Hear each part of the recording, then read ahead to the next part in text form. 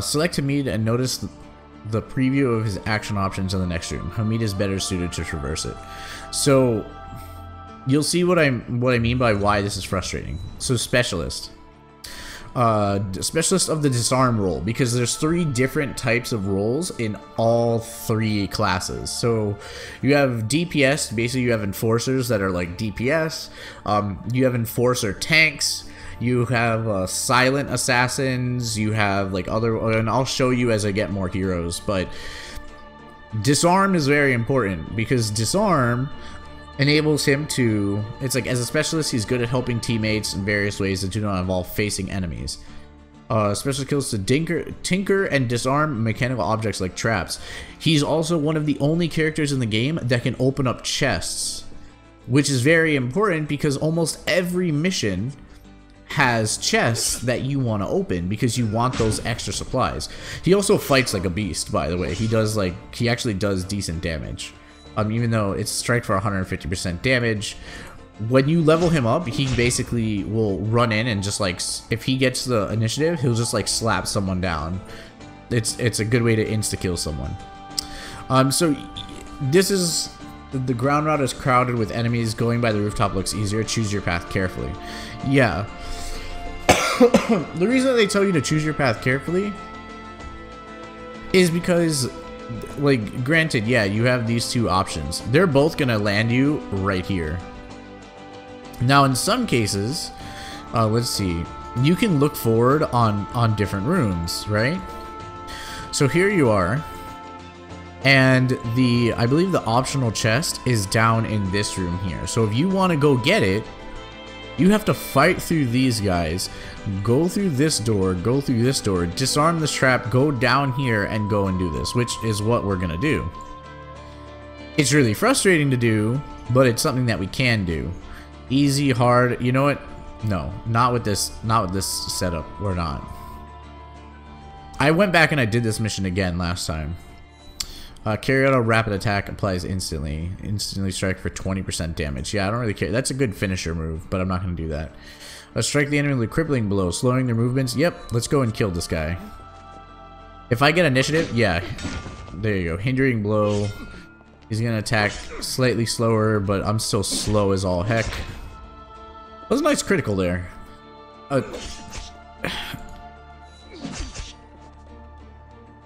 The good thing about that other skill, as you saw, like, it didn't use my action bar, so it basically allows me to strike for 20% damage. It's a nice, like, little finisher move, and it also can't be dodged and other things like that. So, skill panel at the bottom of the screen is a reminder of all the selected hero skills. Blah, sorry.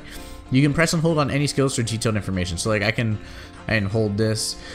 Your character has their own kind of like general stats. So this thing right here, Moorish Warrior discipline and training allows them to draw upon a second wind. The skill does not recharge and applies instantly. Healing lasts until end of mission.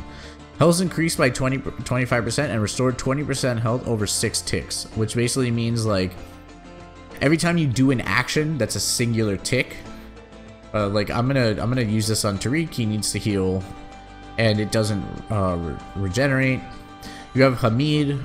Expertly crafted plates allows any party member superior protection at the cost of mobility.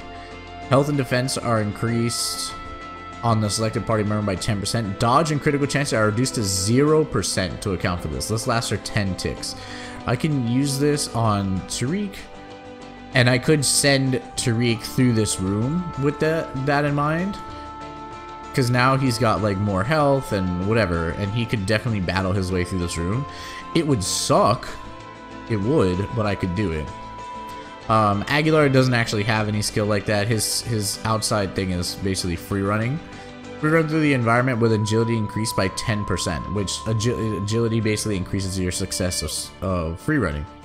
Extra actions: lift. Use a construction lift to propel yourself to higher ground. Zipline. Navigate a zipline to reach a lower part of the environment. This will come in handy much later on when you kind of get shafted at certain things. Who's better at this? Oh, here's the chest. My apologies. I thought it was a floor trap.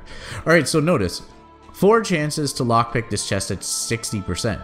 I have a 6% chance to literally beat this chest open with my fist and hope to get it.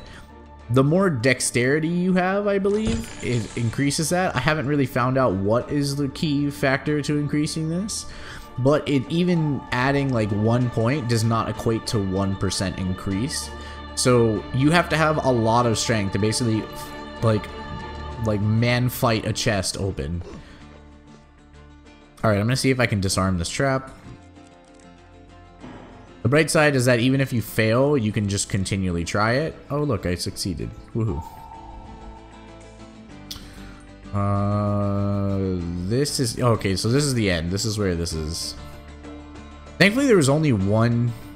Like, this is one of the training missions, so you can kind of... They give you the option of, oh, do you want to do this or do you want to do that? And this is not a trend that the game keeps up, so... Later in the game, it's like, oh, do you want to do this? Oh, okay, you're gonna suffer X, Y, and Z for doing it that way. I'm just gonna kill you. Just basically like bash your skull in with this axe. Mind you, this is why using his skills are important, because I'm not healing anymore. But I was healing, and I basically have my tank for the rest of this mission, which ends right now. But again, I digress. Alright, cool. We recovered some supplies. Mind you, we're at the 26-minute mark. We are still in the tutorial doing the starting missions of the game. Oh, damn. I didn't get to look at the Into Darkness thing. I missed it the last 2 times, and I missed it the 3rd time again. But I believe that's just what the name of the this particular quest tree is. So like as you see this little like this like kind of arm, this, you know, flex, meaty flex. These are like the standard missions in region 1. So I have 21 stars, basically 7 missions to complete at 3 stars apiece. All right, let's see. Completing a standard mission, finish this objective. Yes, it did. Leveled up my brotherhood. I got intel room in this.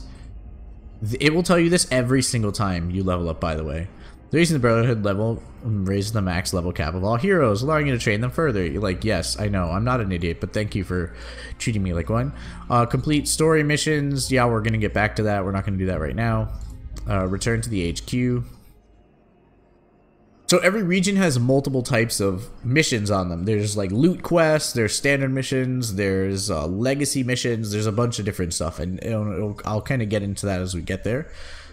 Going on missions tend to tire us out. Let's build in living quarters so we can rest and regain our strength. That sentence that he just gave you, where he says, going on missions tend to tire us out, actually implies a lot more than you would have thought. So it regenerates health over time as they're on missions. Pinch or double tap. Yeah, okay, I'm just gonna double tap.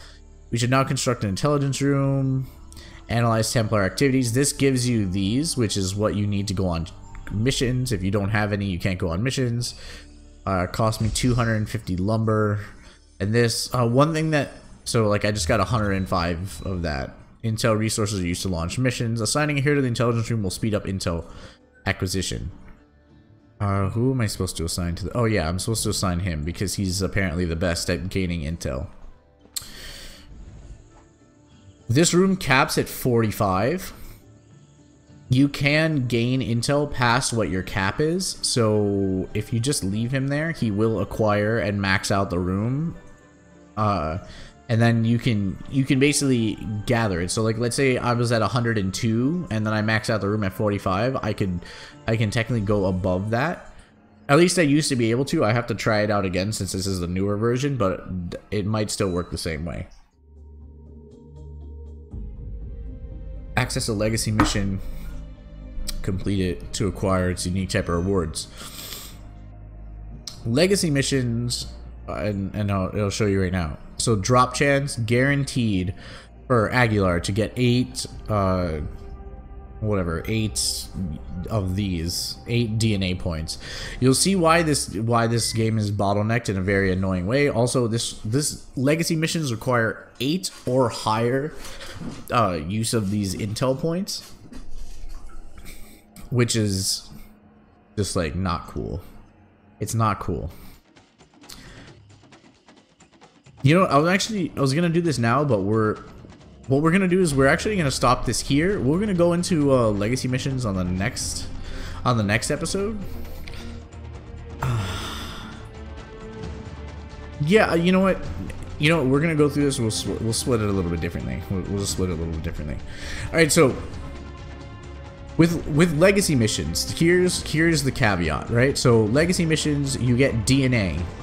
You get DNA points, and you can rerun missions to get DNA points later on, and it tells you like what the chances of getting it through running the mission. That doesn't mean that's what you get from beating the mission. That's what you get from these chests in the mission, usually. Let's see, what path do I want to take in this one? Oh god, this is yeah, I forgot. This mission was a bear. Just starting the game, and this mission was a straight up bear. Aguilar, we're gonna go with Aguilar for this. We're gonna go for the assassination attempt because I have the highest percent chance. Knowing me, this is gonna go terribly, and I'm not gonna assassinate this guy. Oh, okay, never mind. I did fail that my first time going through this. There's no buttons to press or anything like that, so that's what makes this really annoying. Alright, we've got this. I don't need to hold through this. Make sure that you select the right person for the room, because this game is very punishing in the fact that if you don't select the right person, you can't change who you pick after you've won into the room. So like, I needed Hamid to open this chest. If I didn't select Hamid and I selected Tariq or Aguilar, that's it. You're like straight up shit out of luck, and that's it. You're done. You missed the chest, because his 6% chance to punch that chest open is not gonna happen. I have yet to have that happen with anyone. Oh my god. All right, so you saw that right there. This is something that's important to note. So when you try to do an action like free running or something else, if you fail it, like I had a 70 some odd % chance to succeed it. When you fail it, you get a failure, you take damage. You can either fall off it entirely.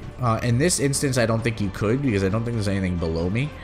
But you basically could fall off it entirely, or I mean, look at this. Look at these failure attempts. And then if you fail, like you fail a combat check, like you lose initiative, and then that's terrible, because now I'm just gonna like take a buttload of damage, which I really didn't want to do, but whatever.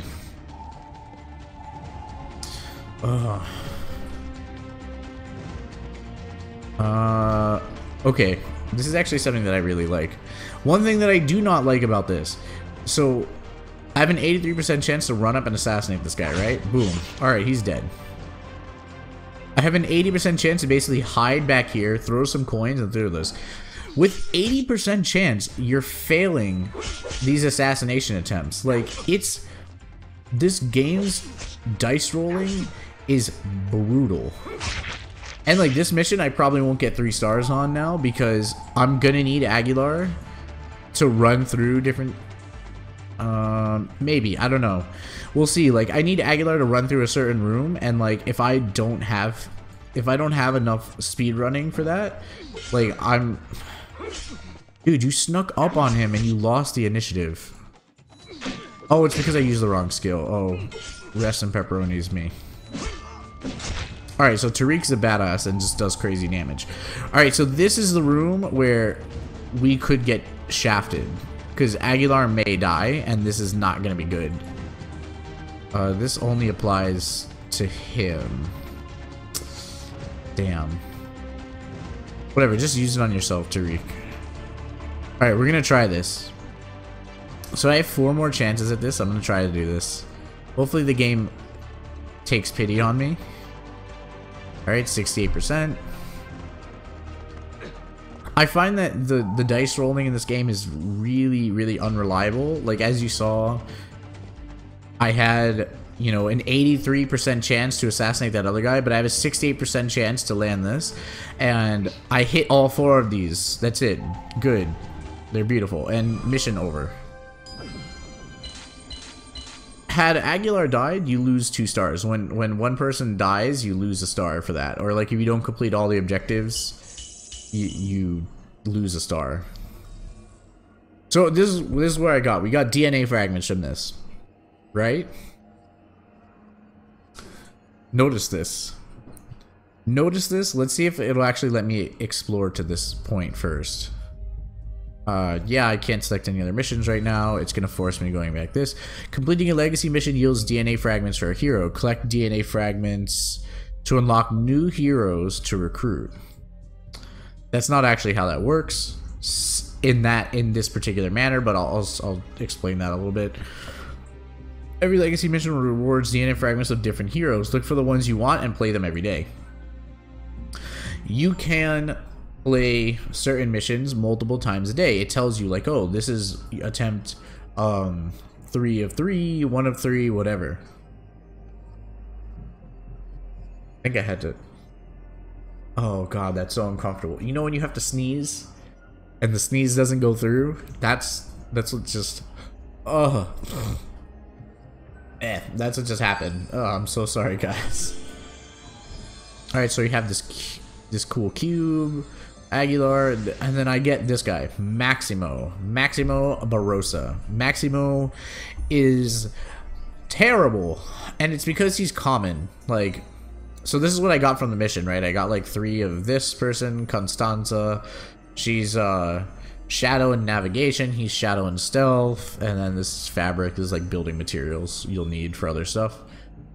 Would I like to receive? Yeah, let me know when Animus cubes are ready, because I'm gonna need them for like 10,000 things.